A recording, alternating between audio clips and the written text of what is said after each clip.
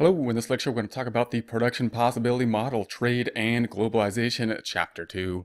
We're going to start off with a quote from Adam Smith, who is the father of economics, and he says that no one ever saw a dog make a fair and deliberate exchange of one bone for another with another dog.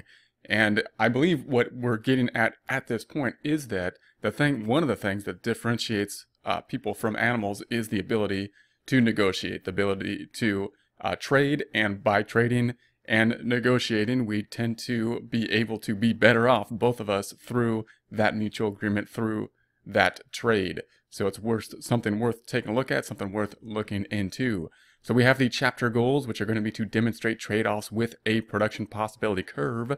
We're going to relate the concepts of comparative advantage and efficiency to the production possibility curve, and state how, through competitive advantage and trade, countries can consume beyond their individual production possibilities, which is very nice. Explain how globalization is guided by the law of price. All right, so we're going to start with the production possibility model. So of course we will be looking at a model here, and when we look at a model, remember that what we're doing is taking a piece of the economy, a piece of the world, and trying to concentrate that down into a mental model that we can apply reason to within a mental model, and then see if that reason can apply to the bigger picture. So we'll take a look at a couple different kind of variations within this model. Note that when I used to think about models, when I first started looking at economics, I used to think, well, this is going to be a simplified model, and then later on we're going to look at bigger and these large models that will basically be the entire world. And I just want to point out that's not really the case. It's not like we're going to do a simplified model because we're not advanced enough. Really, that's not the only reason, because we're not advanced enough to do more complex models. There are more complex models, but I just want to point out that we're always going to use models in economics, because you can't apply things with all factors involved, because things get very complicated. So oftentimes these simple models are simple not because they're going to be an introduction possibly to a more complex model, but because we can actually derive the most information from a simplistic model, because it allows us to isolate factors. So here's one of the principal models that we will be looking at when we think about economics. So the production possibility models can be presented both in a table and a graph. A production possibility table is a table that lists the trade-offs between two choices. So in this case, we're going to have two choices that we're going to list out in the table, and we're just going to limit them to these two choices, and we're going to plot out the output. And output is a result of an activity, and plot out the input is what you put in a production process to achieve the output. So we're going to put something in, like time or something, and we're going to get something out, whatever we're producing or making or trying to achieve. That is the output of putting in our time. So a production possibility table could look like this. We have a very nice Excel sheet here, of course.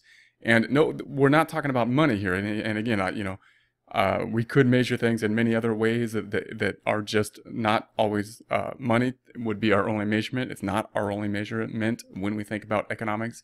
So in this case, we have our choice for a student to study either history or economics. Those are the only things we're going to be considering. We have decided that there are a maximum of 20 hours to study between history and economics. And the question is, well, how much time should we spend on history and how much time should we spend on economics? In order to determine that, then we might want to think about, well, how much, if I spend this amount of time, what will the resulting grade be? What will the output be? If we put in the input, what will the output be? Obviously, this is an estimate because we don't really know what the output is going to be until the output happens, because it's going to happen in the future. But we're going to have to, if we think about it, if we try to estimate it, then we can come up with some kind of table like this. In this case, we're going to say, well, if I put 20 hours in history, then we think we can get a 98.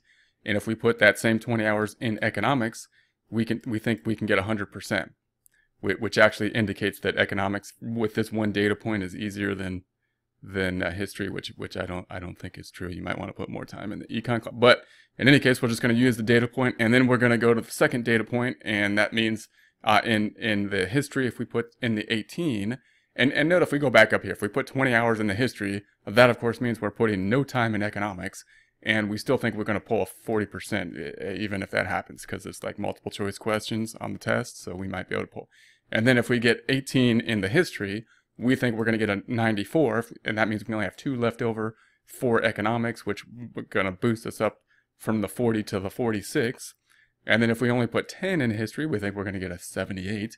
And if we put the same 10, the other 10 of the 20 into the economics, we believe we can get a 70. If we put 4 in history, we think we're going to get the 66, and that leaves us 16 for economics, which would put us at the 88, and so on. Now, if we don't put any time in history, we still think we can pull out a 58 because, you know, we've watched the History Channel and whatnot. So then we count the 20 in here.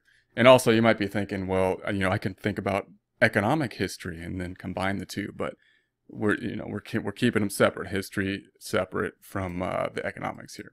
All right, so then if we go on, we're going to say what is the output. Of course, the output would be the grade in this case. What would be the input?